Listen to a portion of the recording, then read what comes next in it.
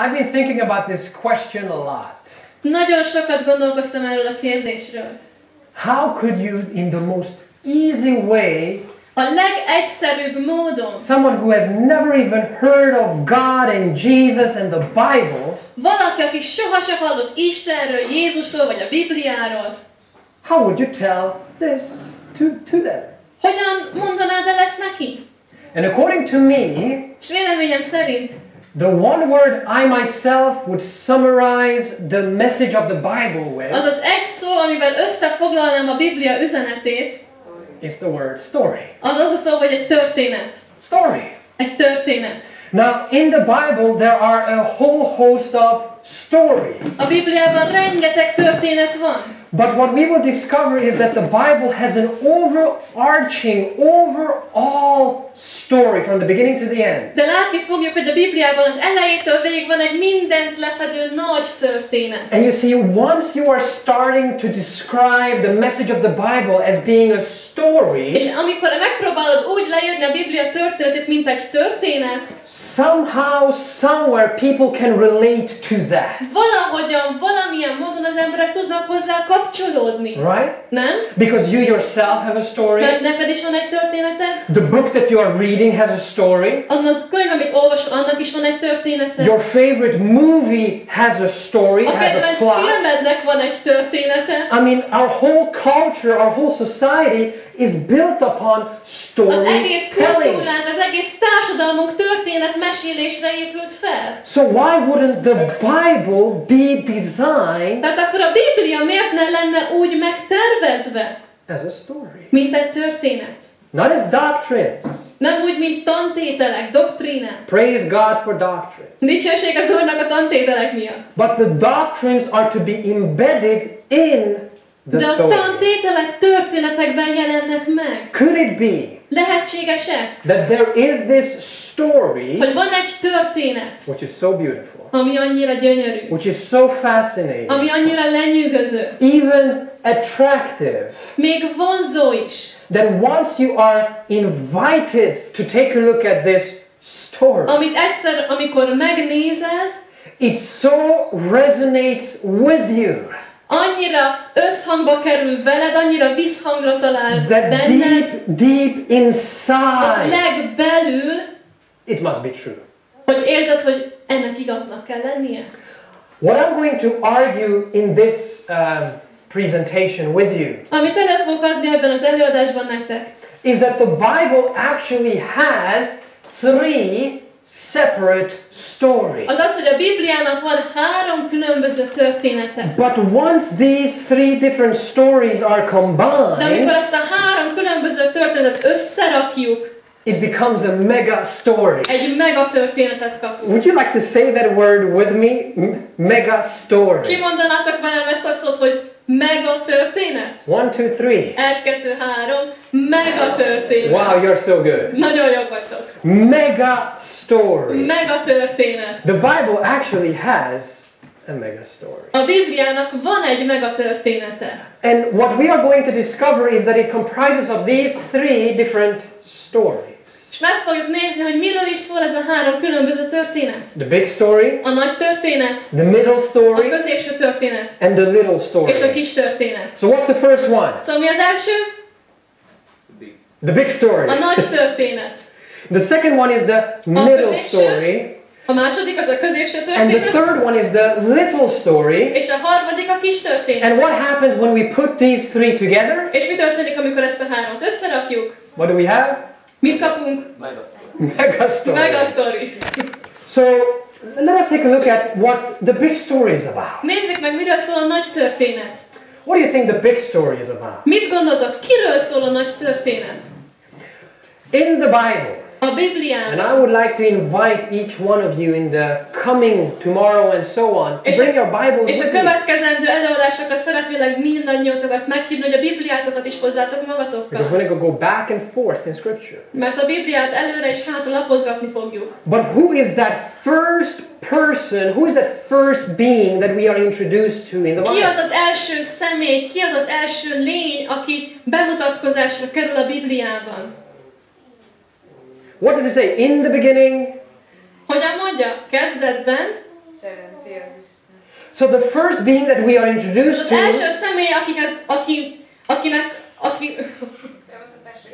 aki bemutatásra kerül, is God himself. az maga Isten. Isn't it amazing that the first book, the first chapter, and the first verse in the Bible Nem megnyugvazó, hogy az első könyv, az első fejezet, az első igevers already focuses on már God? Istenre fókuszál. And so what we could say is that this is the story of God. Tehát elmondhatjuk, hogy ez Istennek a története. You say, what? Azt mondod, hogy micsoda? Does God have a story? Istennek van egy története. Oh yeah. Igen. And if you want to understand the story of God, És hogyha meg szeretnéd érteni Isten történetét, if you really want to come close to and say, God, what is it that you have gone through? hogyha tényleg közel akarsz jutni hozzá, és meg akarod kérdezni, hogy Isten, te mind mentél keresztül? Where are we to go? Merre tartunk? This book. This is the book that we are supposed to read. Ez a könyv. Ezt a könyvet kell olvasnunk. Because once you are opening this scripture, once you're opening the Bible, Mert egyszer, amikor kinyitod a Szentírást, you understand the story of God. megérted Istennek a történetét. God has been through things unimaginable. Isten elképzelhetetlen dolgokon ment keresztül. You see, if it is the first time, or it is the many times you have heard presentations about the Bible, Hogyha ez az első alkalom, vagy akár már számtalanszor hallottál előadást a Bibliáról, I don't know where you come from, and I don't know what your religious perspective and your nem tudom, background hogy honnan is. jöttél, mi a háttered, vagy milyen vallási háttérből jössz, But sometimes it's difficult to understand that de néha nehéz megérteni, God has a story. hogy Istennek van egy története. God has also been through things. Isten is keresztül ment dolgokon. Oh, absolutely. Ó, nagyon is. And this is all revealed in what we would call the Bible. És mindez megnyilatkozik abban, amit úgy nevezünk, hogy a Biblia. In the Bible, we are able to see who God is, what He is like. A Biblián láthatjuk, hogy ki Isten, milyen ő. We're going to discover that God, His characteristics, His character is revealed. Az ő jelleme megnyilatkozik. And once that happens, És amikor ez megtörténik, it is as if you are taking a step into the story of God, az olyan, mintha belelépnél Isten történetébe. and a whole new universe is being revealed. És egy egész univerzum feltárul előtte. The question A is, kérdés az, are we going to listen to the story of God? hajlandók vagyunk meghallgatni Isten történetét? Are we going to be humbling ourselves and say, Lord, I'm going to put my presuppositions aside, Megalázzuk magunkat, és merjük azt mondani, hogy Uram, jó rendben, félrerakom az én előítéleteimet, és az előfeltevéseimet. and I'm just going to listen to you. És csak hallgatni I'm fogok just most going to rád. see who you are. Csak meglátom, hogy ki is vagy te. I want to invite you, if you have come to these meetings, Hogyha eljöttél ezekre az előadásokra, szeretnélek meghívni téged. take away the prejudices. Tedd félre az előítéleteket. Take away some of those presuppositions which you may have. Tedd félre azokat az előfeltevéseket, amik lehet, hogy ott vannak. And allow yourself to be in the story of God. És engedd meg magadnak, hogy benne legyél Isten történetében. God has a story. Istennek van egy története. God has been through things unimaginable. Elképzelhetetlen dolgokon ment keresztül. But my question to you is this. De a kérdésem hozzád ez? Do you think God has been misunderstood during the millennia? Szerinted az évezredek folyamán Istent félreértették? Do you think that organized religion and even traditional Christianity for that matter Szerinted a megszervezett vallások, sőt még talán a kereszténység is lehetséges-e, that they have misunderstood God? hogy félreértették Istent? Now, I'm not speaking about the Bible. Nem a Bibliáról beszélek. I believe that the Bible is the Word of God. Hiszem, hogy a Biblia Isten szava. It's the inspired Word of God Himself. Isten ihletett szava. But you see, you and I are finite beings. Tudod, te és én, mi véges lények vagyunk. And I wish we could study and I wish we could just talk about this. És kívánnám, hogy bár csak beszélhetnénk erről. But you and I, we come with psychological baggage, don't we? De te és én ilyen pszichológiai csomagokkal érkezünk, nem? It is so fascinating that the way we see our fathers, and especially as our parents, especially our fathers, Nagyon érdekes, hogy az a mód, ahogyan látjuk a szüleinket, különösen az apukánkat. we reflect that psychological perspective onto who, do you think? Ezt a pszichológiai képet kire fogjuk kivetíteni? Mit gondoltok? Istenre.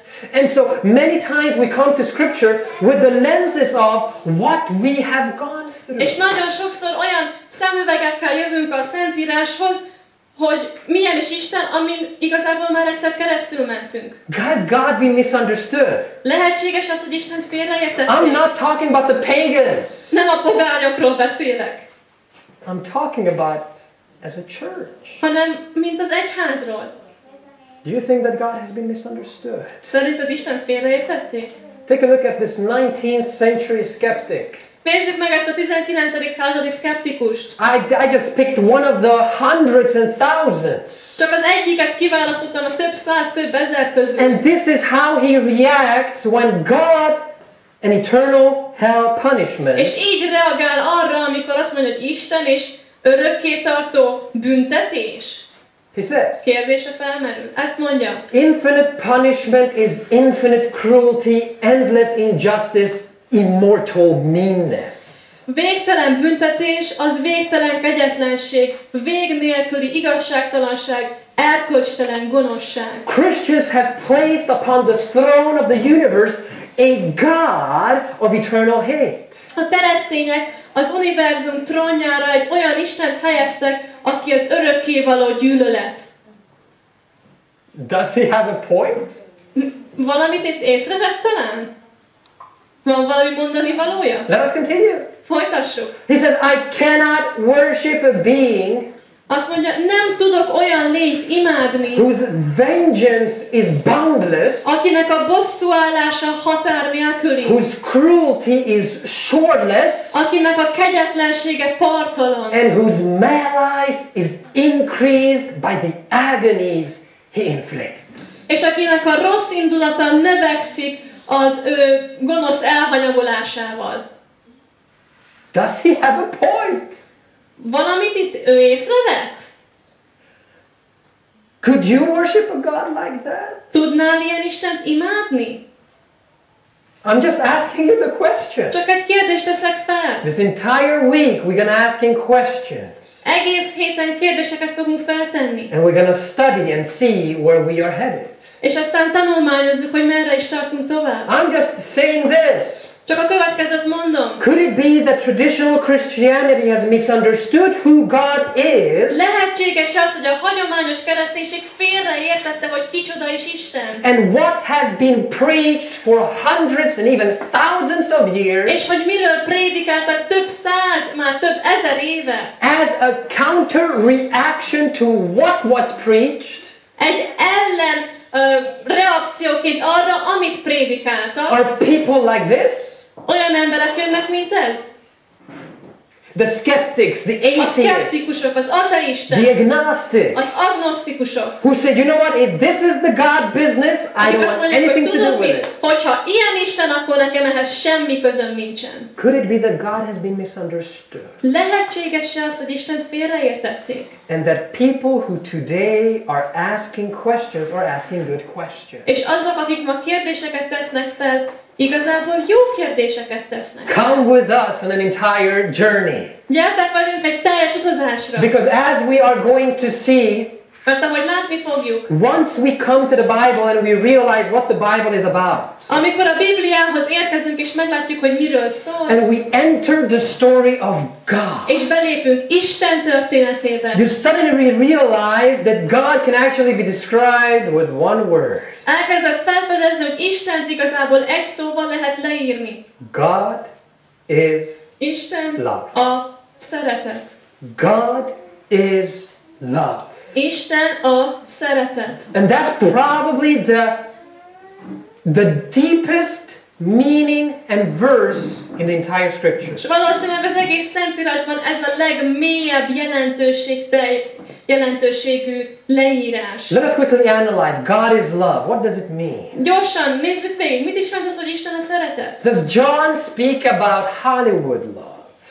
János vajon a hollywoodi szeretetről beszél? Does John speak about romantic love? Vajon János itt a romantikus szeretetről beszél? John is actually speaking about a key word. The word is agape, János itt egy kulcs szóról beszél, arról a szóról, ami az, hogy agape, which literally could be incorporated everything that deals with unconditional love. Ami igazából megtestesít minden, ami a feltétel nélküli szeretet. In other words, God is selfless. Más szavakkal Isten önzetlen. And God is other-centered. És Isten más központú.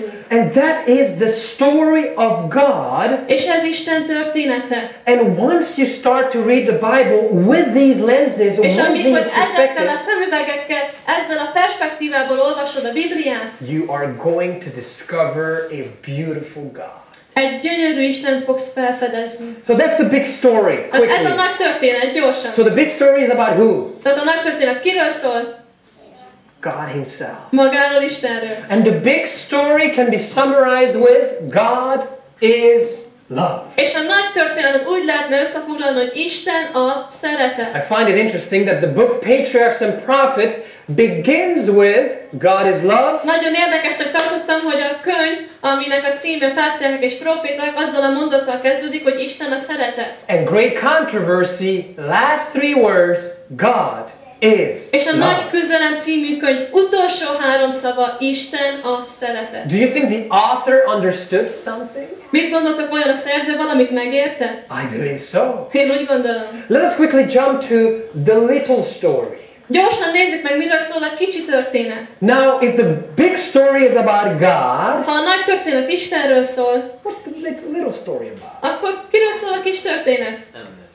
It's about us. Rólunk szól. It's about you and me. Rólad és rólam. It's about the human race. Az emberi fajról. It's about all of us who live on planet Earth. Mindannyiunkról, akik a Földön élünk. I find it interesting that a Jewish philosopher Nagyon érdekesnek tartottam, hogy egy zsidó filozófus said that, you know why God created human beings? azt mondta, hogy tudod, hogy Isten miért teremtette meg az embereket? Because he loves stories. Mert szereti a történeteket. God loves stories. Isten szereti a történeteket. Do you have a story? Van történeted? Do you have a personal story which no one else on this planet has? Van egy olyan személyes történeted, ami senkinek nincs ezen a Földön? God created each one of us Isten mindannyiunkat megteremtett, that his story hogy az ő története may be united with our story. a mi történetünkkel egyesülni tudjon. In other words, your story, your life, who Más you szavakkal a are, te történeted, a te életed, aki te vagy, your future, your a te plans jövőd, may be incorporated and united with the story of God. az egyesülni tud Isten történetével. You see, when we study the Bible, Amikor a Bibliát tanulmányozzuk, very interesting that we do not just study about God. nagyon érdekes, hogy nem csak Istenről tanulunk. God is the main player, key Isten player, a főszereplő, but it also deals with humanity, de human ugyanakkor az race. emberiséggel is foglalkozik. And what's interesting that as we study Scripture and we come to realize about truth about us, És ami olyan lenyűgöz, hogy amikor a Szentírást tanulmányozzuk és igazságokat fedezünk föl magunkkal kapcsolatban, philosophies for difficult questions are being actually answered through the little story. nehéz filozófiai kérdések megválaszolásra kerülnek a kicsi történet alapján. For instance, origin. Például az eredet. Where do we come from? Honnan jövünk? What's the story? Mi a történet? We come from God. Istentől jöttünk. We are not naked apes Nem ilyen majmok vagyunk, who just have developed. akik csak fejlődtek. You and I come from the hands of the Creator. Te és én a teremtők kezéből jöttünk. You and I are infinitely valuable in the eyes of God. Te és én örökké tartóan értékesek vagyunk Isten szemében. What's the meaning of life? Mi az élet értelme? To get to know the one whom we've been created for. Hogy megismerhessük azt, aki megteremtett minket. Morality. Erkölcsiség. How do we know right from wrong? Hogyan tudjuk megkülönböztetni, hogy mi a helyes és mi a hamis? Do you know society needs an answer to this? Gondoljátok, hogy a társadalomnak szüksége van egy válaszra? Oh yeah. Eléggé. The morality comes from by getting to know the story of God. Abból jön, ahogyan megtudjuk Isten történetét. Destiny. És a cél. What is life? Mi az élet? Is life only about living 60, 70, maybe 80 years? Az az élet, hogy élünk 60-70 évet? You just work 9 to 5? 9-től 5-ig dolgozol, vagy 8-tól 4-ig. You struggle with getting food on the table. Küzdesz azért, hogy étel legyen az asztalon. You do this for 80 years. Ezt csinálod 80 évig. Then life is all over. És aztán az életnek vége. And no one is going to remember you. És aztán senki sem fog rád emlékezni. Life is over. Vége az életnek. And the masks are just going to eat you up. És a rovarok megesznek. Is this what life is about? Erről szólna az élet. Is life truly meaningless? Tényleg az élet az ennyire értelmetlen lenne? Or could it be Vagy lehetséges-e, that once we enter the story of God, hogy amikor belépünk Isten történetébe, suddenly things make sense? hirtelen a dolgok értelmet nyernek. I came from God.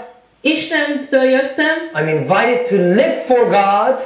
Arra hívott meg, hogy ő érte éljek. And I will be with God forever and ever. És Istennel leszek örökkön örökké. That's the God who invites you. Ez az az Isten, aki meghív téged. Atheist Bertrand Russell said, Az ateista Bertrand Russell ezt mondta. the center of me is always an eternally terrible pain. Az énemnek a középpontjában van egy örökké tartó szörnyű fájdalom. A curious wild pain. Egy kíváncsi vad fájdalom. A searching for something beyond what the world contains. Egy keresés valami az iránt, ami túl van azon, amit a világ magába foglal. Do you have that pain as you have come to this camp? Van-e ilyen fájdalom a szívedben, ahogy eljöttél ebbe a táborba? Is there an emptiness in your heart? Van-e egy üresség a szívedben? And you have been seeking for satisfaction and fulfillment in everything of earthly things? És megelégedést kerestél mindenfajta világi dolgokban? Money has not given you that. A pénz nem adta meg ezt. Career has not given you A that. karrier sem adta meg ezt. Relationships have not given you A that. kapcsolatok sem adták meg ezt. Sex has not given you A that. szex sem adta meg ezt. And you are searching for something beyond what this world has to say. És keresel valamit, ami túlmutat azon, mint amit ez a világ ad neked. You have come to the right place.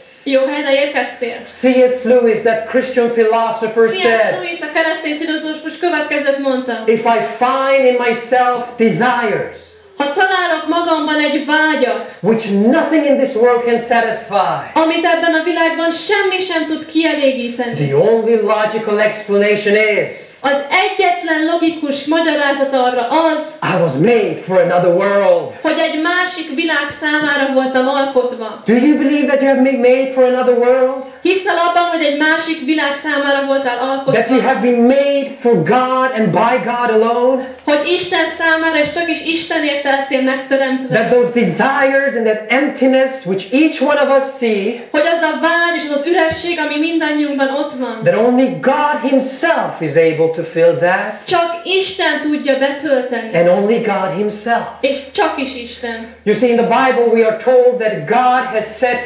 eternity in the human heart. A Biblia azt mondja, hogy Isten az örökké valóságot helyezte a szívünkbe. And the reason why we are searching for something beyond this world És az ok, hogy miért keresünk valamit, ami túlmutat ezen a világon, is that the God who designed you and the God who az ok designed az, me hogy az az Isten, aki megalkotott téged és megalkotott engem, has designed us for eternity. az örökké valóságra alkotott meg. You and I have not been designed to just live 60 or 80 Nem azért years. lettél megalkotva, hogy 60-70 évet éljél. You and I have not been designed to go through sickness and disease. Nem arra lettél megalkotva, hogy betegségeken menjél keresztül. You and I have not been created to suffer with cancer and many horrible Nem azért sicknesses. lettél megteremtve, hogy rákkal szenvedjél. Just to end up in sickness and at the end death. Hogy aztán végül egy betegségbe essél és meghalljál. You and I have been created for eternity. Az örökké valóság számára lettünk teremtve. And once you take the step into the story of God És amikor belépsz Isten történetébe, and you allow His story to become your story, és megengeded, hogy az ő története a te történeted legyen, suddenly you come to live and experience what you have been created for. elkezded megélni és megtapasztalni, amire te meg lettél teremtve. That has been my experience. Ez volt az én tapasztalatom. I have not always been a Christian. Nem voltam mindig keresztény. I have not always been a preacher. Nem voltam mindig prédikátor. I have been a professional football player.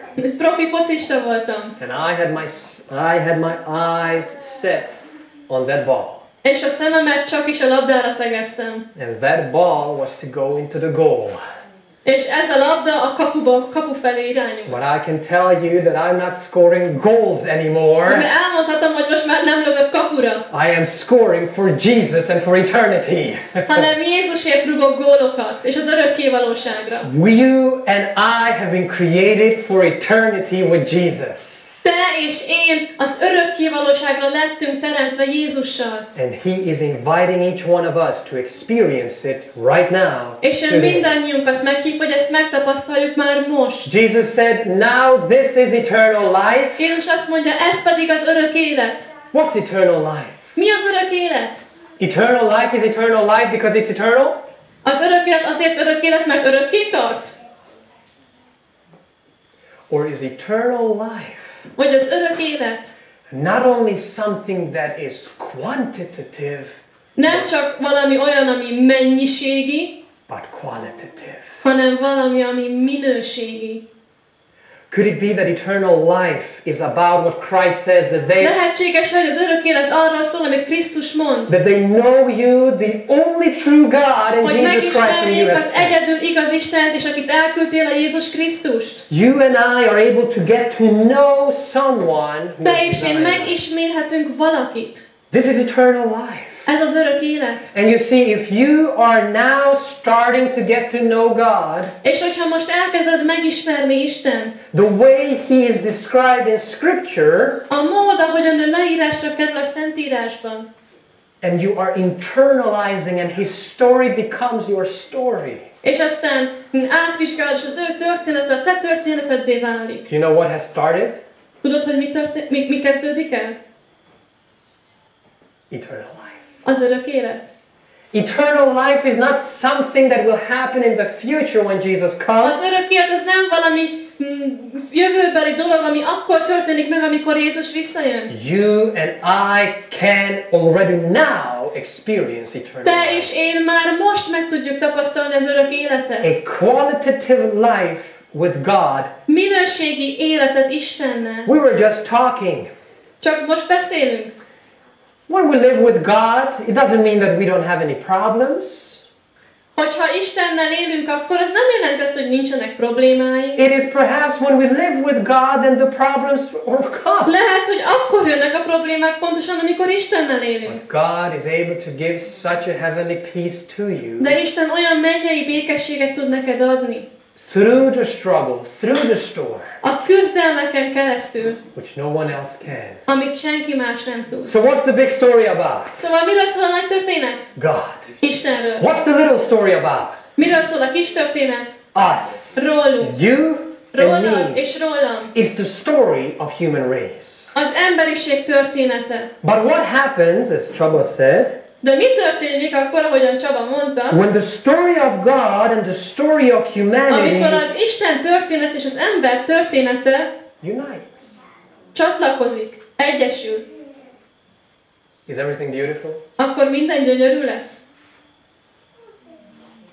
Is everything wonderful? No problem at Minden all. csodálatos lesz, semmi probléma. Many problems. Sok probléma. Because of who? Ki miatt? God Isten miatt. or someone else? Vagy valaki más miatt. You see, the way you are going to answer this Az a mód, ahogyan ezt meg fogod válaszolni, will reveal a lot about who, what type of, nagyon picture. sokat el fog árulni arról, hogy milyen képed van Istenről. what kind of picture you have of God. You see, there is a verse in the Bible which summarizes this unity of God and humanity. Van egy igevers, ami összefoglalja az Isten és az ember történetét. It says like this, for God so loved the Így hangzik, world. Isten úgy szerette a világot. What's that? Az meg micsoda? The story of God Isten története. and the story of us. És a mi történetünk. For God so loved the story of humanity Mert Isten úgy szerette az emberiség történetét, that he was willing to do what? hogy mire volt képes? Give his only begotten son. Hogy az ő egyszülött fiát adja. That those who believe in him Hogy aki hisz ő benne, should not perish, el ne vesszen, but have everlasting life. hanem örökké éljen. But once again, De még when egyszer, humanity and God unite, amikor az emberiség és Isten egyesül, there is something that is called evil. valami olyat látunk, amit úgy nevezünk, hogy gonoszság. And so already questions are immersing and just come up. És hirtelen kérdések jönnek elő. Why is there evil? Miért van gonoszság? Where did sin come from? Honnan jött a bűn? And most importantly, Legfőképpen, is God responsible for pain? vajon Isten felelős a fájdalomért? Responsible, it's a key word. Felelős érte? Ez egy kulcs szó. Is God responsible? Isten felelős érte? As I said, Ahogy mondtam, the way you are going to answer this a válasz, ahogyan ezt megválaszolod, will reveal a lot about the kind of picture you have of nagyon God. sokat megmutat arról, hogy milyen képed van Istenről. Because depending on how we view God will shed light upon why our world is like it is. Mert attól függően, hogy hogyan nézzük Istent, megmutatja azt, hogy miért is olyan a világunk, amilyen. You see, within Christianity there are two different pictures of God. A kereszténységen belül két különböző kép él Istenről. How many pictures? Hány kép? Two. Kettő. Which is the first one? Mi az egyik első? For us to understand, we need to go back to the 4th century AD.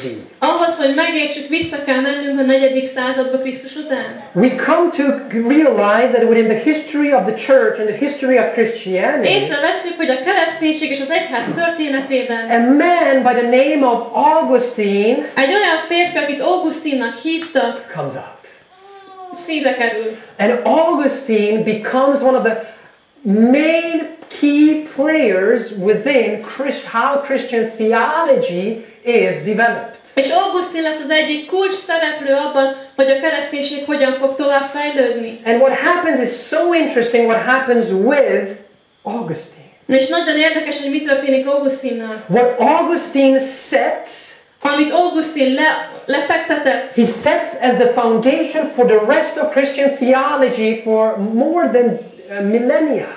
majdnem egy évezrednyi keresztény teológiának az alapját fektette le. And what he does, a man by the name of Martin Luther, És amit tesz, az, hogy egy férfit aztán majd Luther Mártonnak hívnak. and also John Calvin continues what Augustine began in the 4th És century. aztán még Calvin János is folytatja azt, amit Augustin kezdett még el. So it's not only within Roman Catholicism, Szóval ez nem csak a római katolicizmusban van, it even has gone into hanem még Protestantism. eljutott a protestantizmusba is. What is that?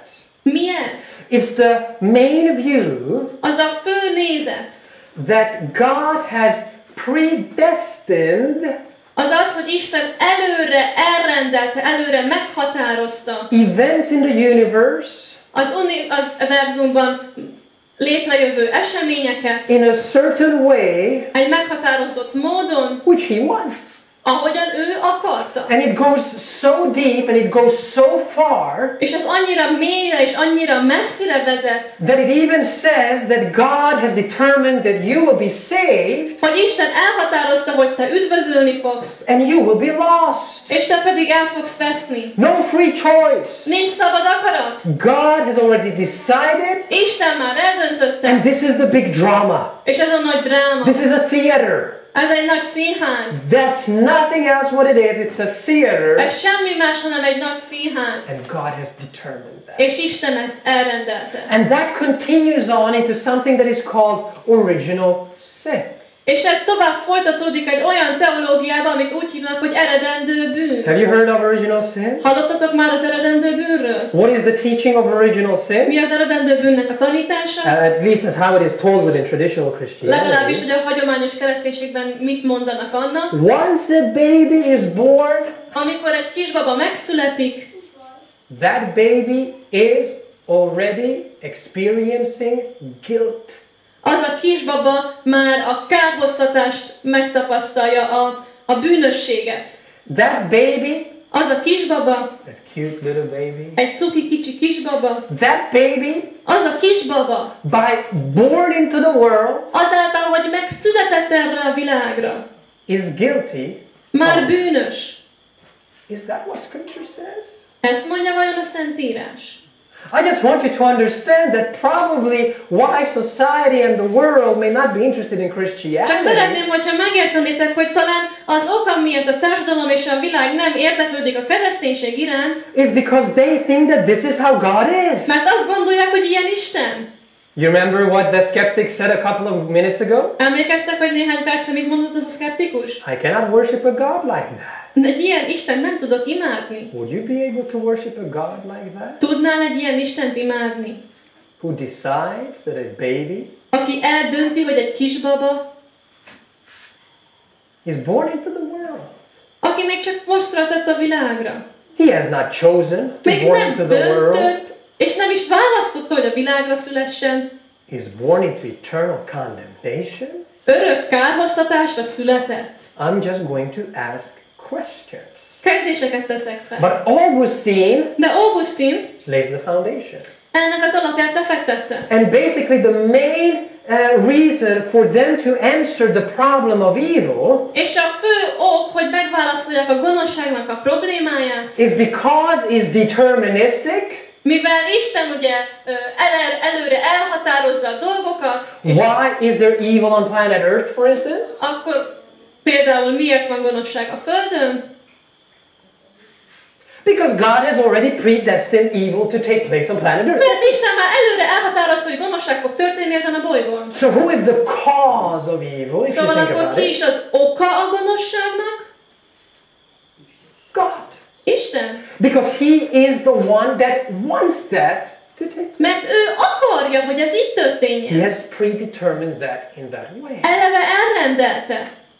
Can you worship a God like that? Tudnál egy ilyen Istent imádni? Bogie and I were watching a clip just a couple of months ago. Néhány hónappal ezelőtt néztünk egy klippet, And the clip was someone was speaking for free will and the other one was speaking for determinism. és az egyik fél a szabad akarat mellett érvelt, a másik fél pedig az eleve elrendelés, az előre elhatározás mellett. The guy who was speaking about free will, he nailed it. I'm going to show you why. Az a férfi, aki a szabad akarat és a szabad döntési képesség mellett érvelt, ő egyszerűen fején találta a szöget, és megmutatom miért. And the other one, És a másik? just incredible. Hihetetlen volt. He was asked the question, Azt a kérdést tették fel neki. and this happened when the 9/11, September 11 took place in the United És ez States. szeptember 11-ekor történt, amikor úgy az USA-ban a tragédia megtörtént. And this pastor was asked by someone who had a known person who died in that very event. És ezt a lelkész megkérdezte valaki, akinek az egyik ismerőse ebben a tragédiában meghalt. And as far as I'm concerned, it was a little girl who asked the question to Amennyire the jól pastor. tudom, egy kislány kérdezte meg a kérdést, tette fel a kérdést. Why did this happen? Egy kislány megkérdezte, hogy miért történt ez. Because my dad died in September 11. Mert az apukám meghalt szeptember 11-én. What about God? What was God doing all of this? Mi van Istennel? Isten csinálta ezt? What do you think his answer was? Mit gondoltok, mit válaszolt? Yes. Azt mondta, igen. God was the one who did that. Isten tette ezt. God in his sovereignty Isten az ő szuverenitásában, az ő teljhatalmában decided. eldöntötte, hogy ez megtörténik. I want to argue, my friends, Én úgy érvelnék és vitáznék ezzel a az emberrel. That you see within Christianity is not only this, the distinction is between Protestantism and Catholicism. No. Hogy a kereszténységben nem csak olyan különbségtetet lehet tenni, hogy katolicizmus vagy protestantizmus. Nem. The main root of the problem here. A problémának az igazi mély gyökere. What picture do you have of God? Milyen képed van Istenről? Because once you are going to say that God is the one who has predestined things, mert hogyha egyszer azt mondod, hogy Isten az, aki elrendeli a dolgokat, and that these people say that God rules the universe through his power and és ezek az control, emberek azt mondják, hogy Isten az univerzumot az ő hatalma és az ő kontrollja által uralja. Now I believe that God is all powerful, so don't get it. Én hiszem azt, hogy Isten mindenható, ne értsetek félre. God is all powerful. Isten mindenható. But does God rule through his power and control? De Isten vajon az ő hatalma és kontrollja és ereje által uralkodik? What do you think? Mit gondoltok? Do we see a lot of chaos in the world? Sok káoszt látunk a világban? Oh yes. Eléggé. You say that just happened to me a couple of minutes ago. Azt mondod, hogy hát ez néhány percet történt velem. What is the answer then? Mi a válasz akkor? They say that this chaos that happened because God must always be in control, you see? Azt mondják, hogy ez a káosz, ami történik, mivel Isten uralja a helyzetet, és ő kontrolláltal uralkodik. That chaos that happened is actually something that God has accomplished in your life. Akkor ez a káosz azért történt, mert Isten ezt teszi az életedben. Is that really true? Ez tényleg igaz lenne? Is that really true? Ez tényleg igaz lenne? I want to argue for another point, my friends. Egy másik érvet szeretnék megmutatni. Yes, God is all powerful. Igen, Isten mindenható. But God governs the universe through his love. De Isten az univerzumot az ő szeretete által irányítja. You see, the whole universe, our relationships together, az egész univerzum, a kapcsolatok mind együttvéve, is all based upon the very essence of who God is. Mind azon alapul, hogy ki is Isten. God is love, as we have discovered. Isten a szeretet, ahogyan ezt észrevettük. But in order for there to be love, there must be freedom. De azért, hogy szeretet létezhessen, szükség van a szabadságra. Freedom to say yes. Szabadság arra, hogy igent mondjál. And freedom to say no. És szabadság arra, hogy nemet mondhass. And it is for this reason that love becomes risky.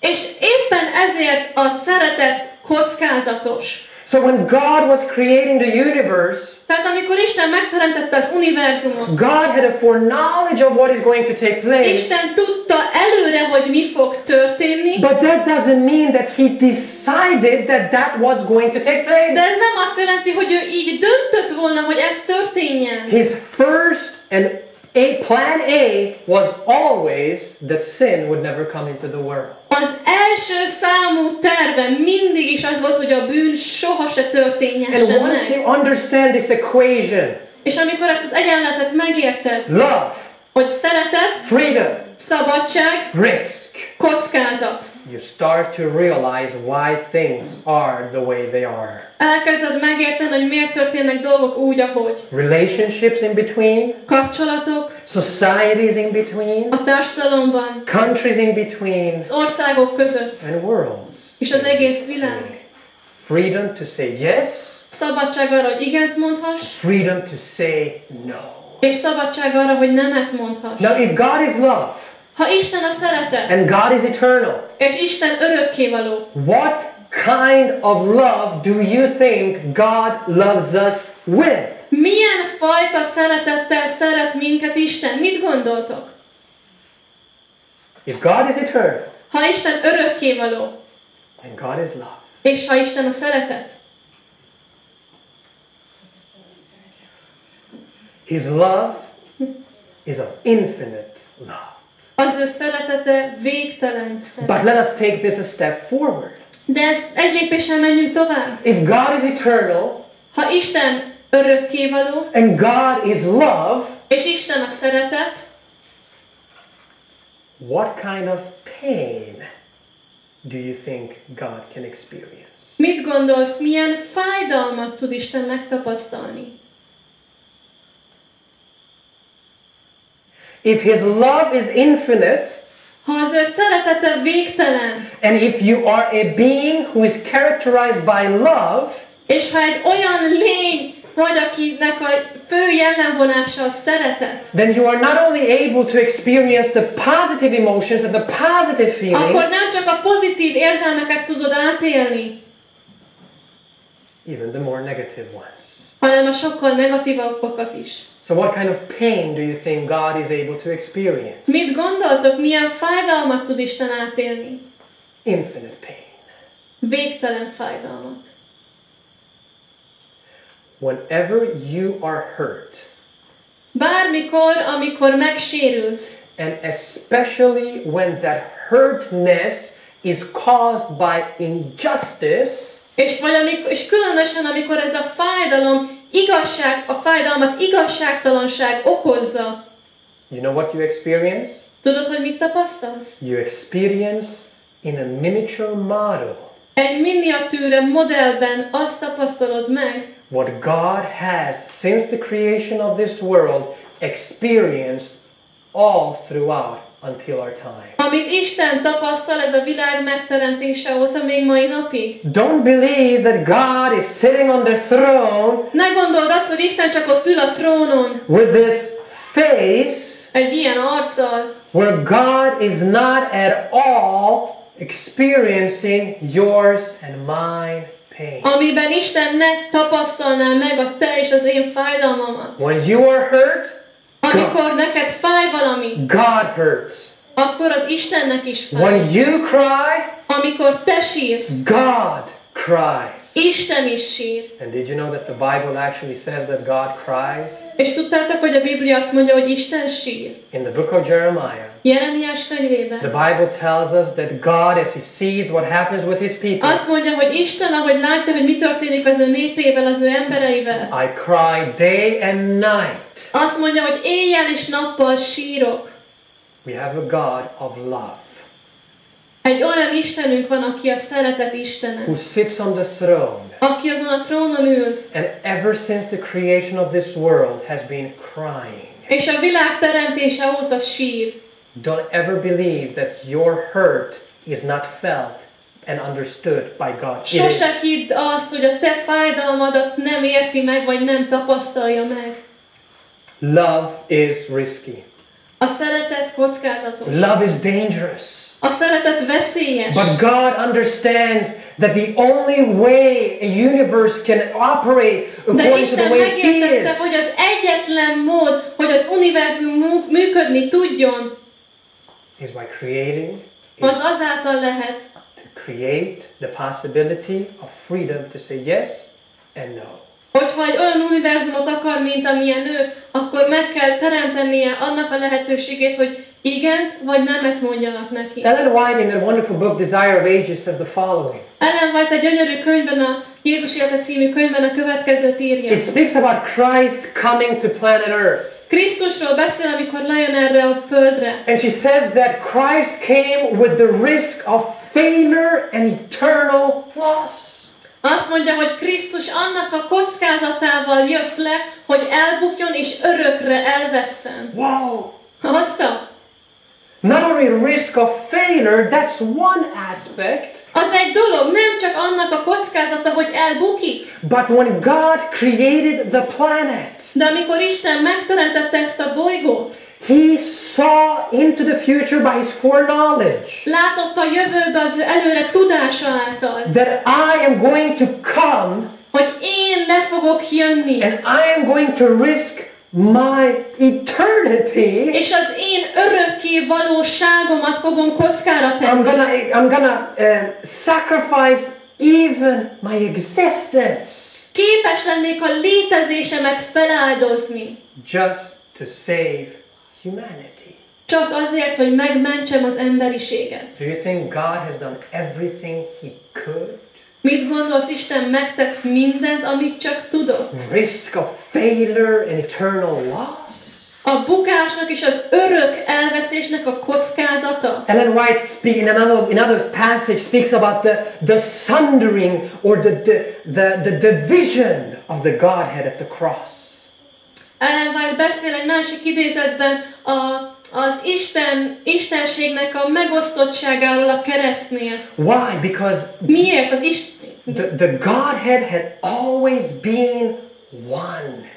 Azért, mert az istenség az mindig is egy volt. But now Christ took upon his sin, the sins of the world. De most Krisztus felvette a világ bűneit. And the Godhead És az istenség was broken.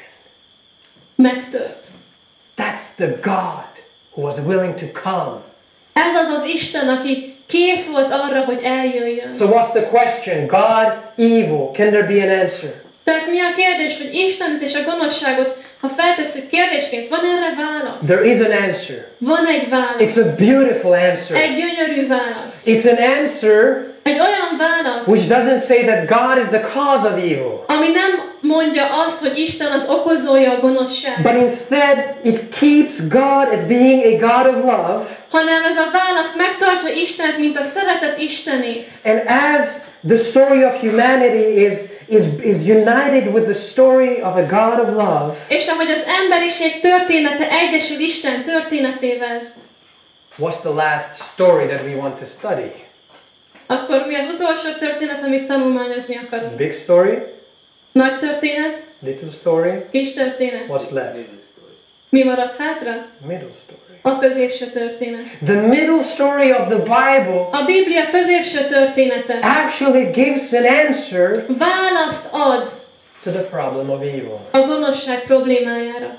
Have you come to this camp Úgy jöttél ebbe a táborba, thinking to yourself, hogy azt gondolod magadban, I just don't understand. ezt nem értem. Why do things happen as they do? Miért történnek a dolgok úgy, ahogy? My question to you is, could it be A kérdésem hozzád az, hogy lehetséges-e, that the Bible hogy a Biblia, is written as a story ami egy történetként íródott, for the sole purpose csak azért a célért, to answer modern man's most difficult question? hogy megválaszolja a modern ember legnehezebb kérdését, Evil, a gonoszságot, suffering, a szenvedést, pain. a fájdalmat. Why do things happen as they do? Miért történnek dolgok úgy, ahogy? I believe that that is actually the case. Hiszem, hogy ez a helyzet. And the middle story is so beautiful. A középső történet annyira gyönyörű. What do you have there? Mi van ott? I know school is going to start in a couple of days. Tudom, hogy néhány nap múlva kezdődik az I iskola. don't want to bring it to school. Nem akartam a sulit behozni most ide. But what's that? De mi volt az? That's the periodic table. Periódusos rendszer. Why is the periodic table so significant? Miért olyan jelentőségteljes a periódusos rendszer? So it takes all of the elements that we know Minden olyan elemet, amit ismerünk, and it creates a structure arra egy ilyen struktúrát alkot, in which to understand reality. amin keresztül megérthetjük a valóságot. I am arguing. Én azt érvelem, úgy érvelek. Could it be that the middle story of the Bible, Lehetséges-e, that the middle story of hogy the a Bible Bibliának a középső története is like a periodic table, olyan, mint egy periódusos rendszer, where all of the different things which have happened and will happen ahol mindazok a különféle dolgok, amik már megtörténtek, vagy történni fognak, can perfectly be understood within this greater azt structure, tökéletesen meg tudjuk érteni ebben a nagyobb rendszerben, struktúrában, and especially the problem of evil. és különösen a gonoszság problémáját. What is so amazing is that the Bible not only has an explanation of why our world is it is, Ami olyan gyönyörű az az, hogy az Bibliának nem csak egy magyarázata van arra, hogy a világunk miért néz ki úgy, ahogy, but the Bible claims to have the solution hanem a Biblia azt mondja, hogy van egy megoldás is. to how God, who is on trial before the universe, Hogy hogyan fogja Isten, aki az univerzum ítélőszéke előtt áll, will defeat the accusations brought about by Satan. hogyan fogja megvédeni